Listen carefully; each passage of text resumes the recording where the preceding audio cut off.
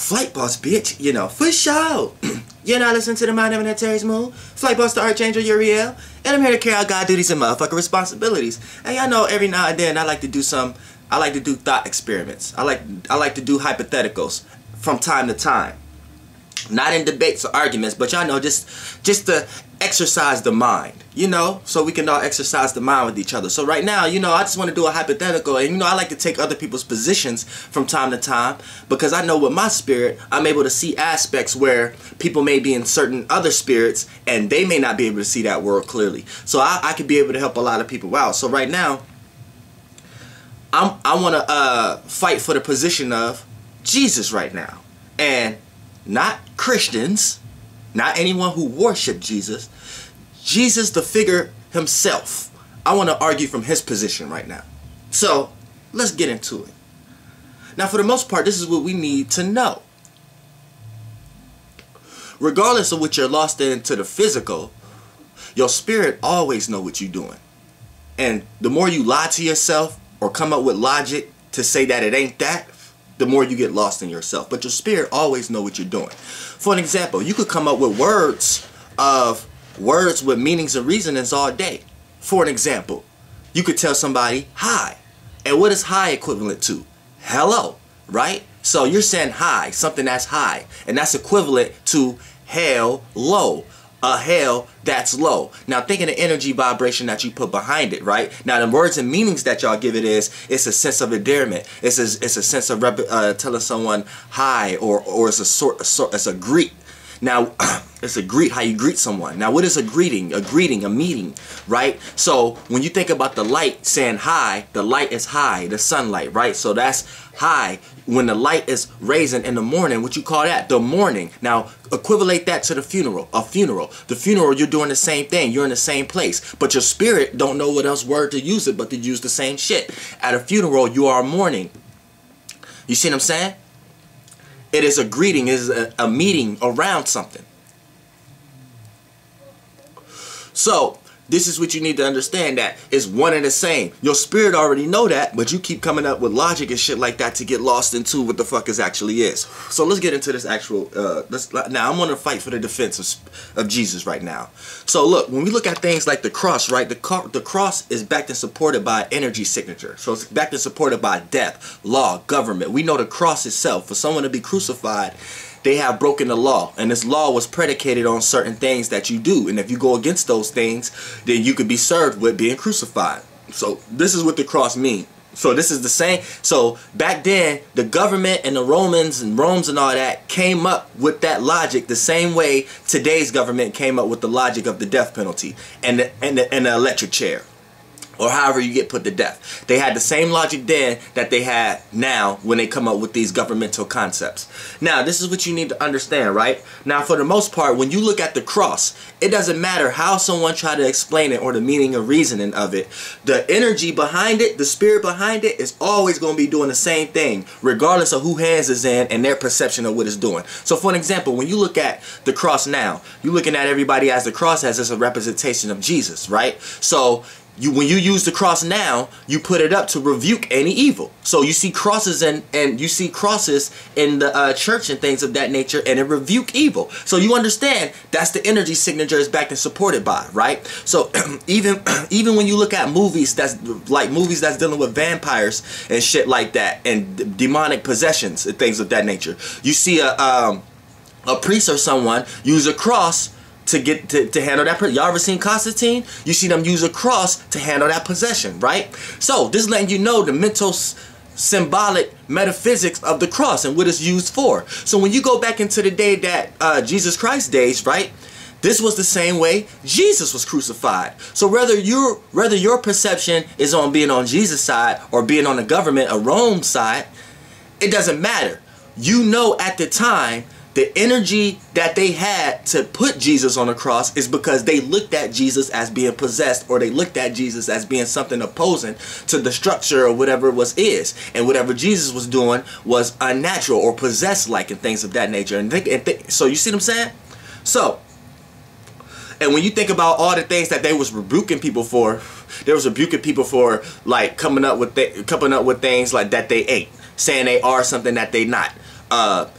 being gay, you know what I'm saying, when they're into a civilization that everyone is married and having children, and you're coming pushing some other shit, and you have 12 disciples, and you surround yourself with men, and you have a loved man, and you see it gets to the shit like that. So they looking at these things as a form of a person being possessed.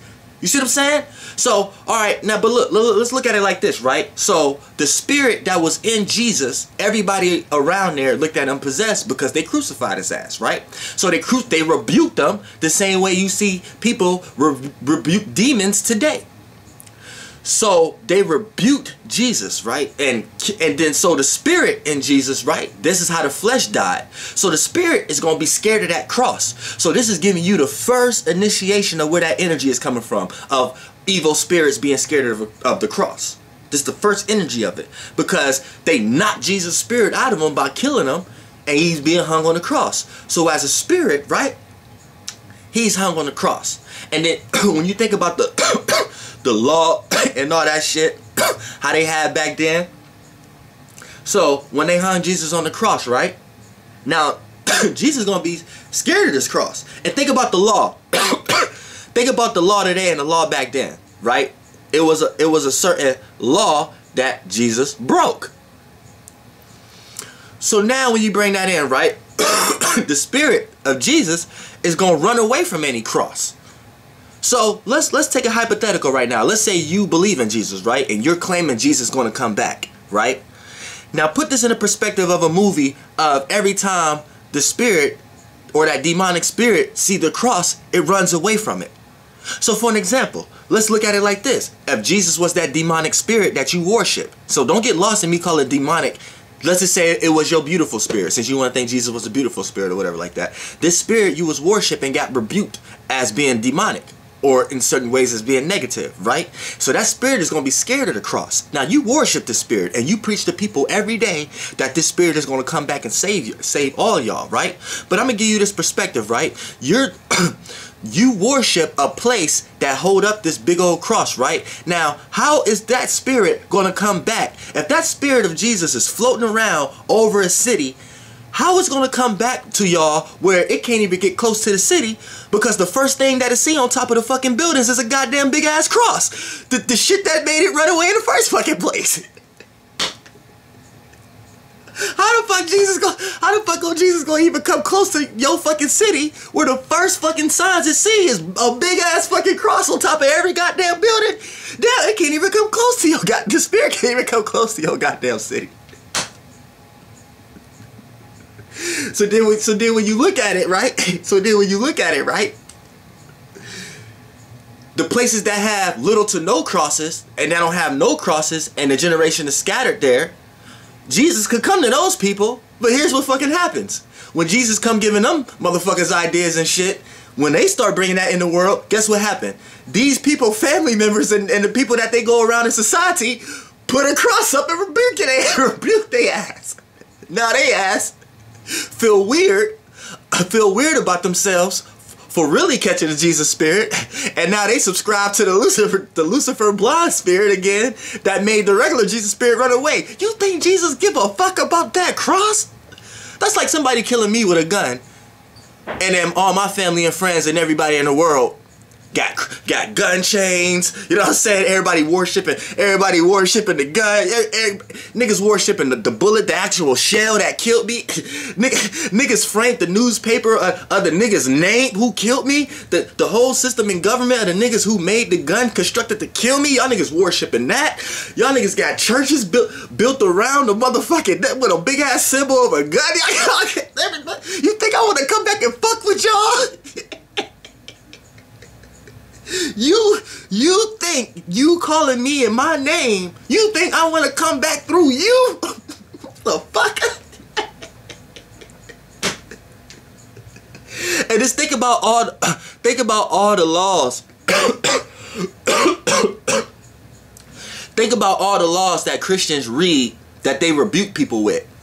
They not understanding that that's the laws that Jesus died for. Why you not understanding what you're saying? You said Jesus died for your sins, right? Right? So basically what you're telling me, look, I'm Archangel Uriel. I use my common sense. When you tell me God died for your sins, you know what you telling me? You telling me a line that Jay-Z said.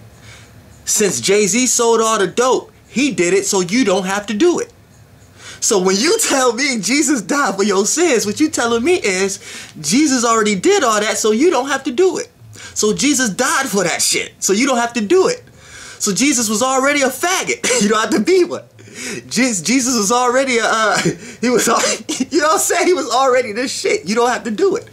He was already the hustler. You don't have to do it. He was already this. You don't have to do it. He was all the laws that religious people teach to rebuke people who not going against Christianity. Here's what you're not understanding what you're doing. The laws that you preaching is the Roman laws.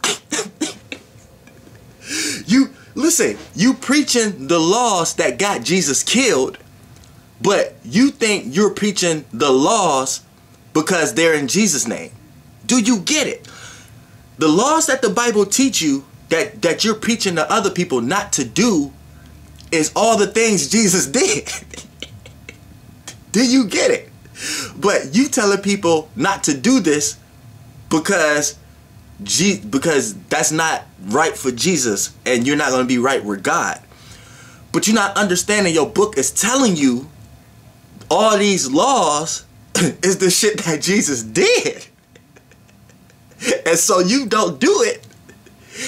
Jesus died for your sins. So if you're going to be going through trials and tribulations, if you're going to be going through confusions, putting your own spiritual self in your own spiritual jail, if you're going to be coming up with this morality, coming up with this logic of why you shouldn't do this, why you shouldn't do that, these commandments, this, that, and the third, if you're going to be coming up with those, the Bible is telling you Jesus did those so you wouldn't have to. This is why you get a bunch of stories of people killing people and shit like that. And then Jesus coming to tell you that we shouldn't do that and things of that nature. So it's like, y'all confused. So all the churches is preaching the religious laws, which is the law now is nothing but the law started with the church. The government and the law that y'all see now is nothing but an offspring, a branch of the church. The church was the first government and law. So how they constructed the law, see, when you get the New Testament, that's somebody else trying to restate shit and reclaim and re-justify shit. But the law is still doing the law. That's what you need to understand. So whatever confusion Christians are getting, whatever justifications and laws that you're preaching, you're preaching the law of the Romans, and you're preaching the things that got Jesus killed. But you're preaching it in a way of saying that this is how Jesus is going to come get you. No. The sinner, the person who's lost, the sinner, the person who needs to get it together, the person who was birthed, the man who has to go through the mankind obstacles, that's Jesus. Now, when did you get on your moral high horse and thought it was talking about something else other than that? You are Jesus. You're going through the same circumstances and situations he is. But he's telling you certain things that you don't have to go through because he already did it. And if you go through it, you're going to get killed by going all the way through that shit. Because the moment you keep going through it, niggas will kill your ass. You see what I'm saying? Why don't you understand? God is telling you not to break the law. This is why the Christians say respect the land of the law. And they're respecting the land of the law and the government and shit. Because that same spirit who created the law that you're preaching that killed Jesus is the same spirit you're worshiping today. Your God, your government. But you think you're talking about it for Jesus' case when you don't understand Jesus trying to explain to you that you are that. You ain't a part of that system and supposed to rebuke others. Yo ass the one gonna get rebuked, motherfucker. I'm done, man. Flight boss, bitch. Goddamn.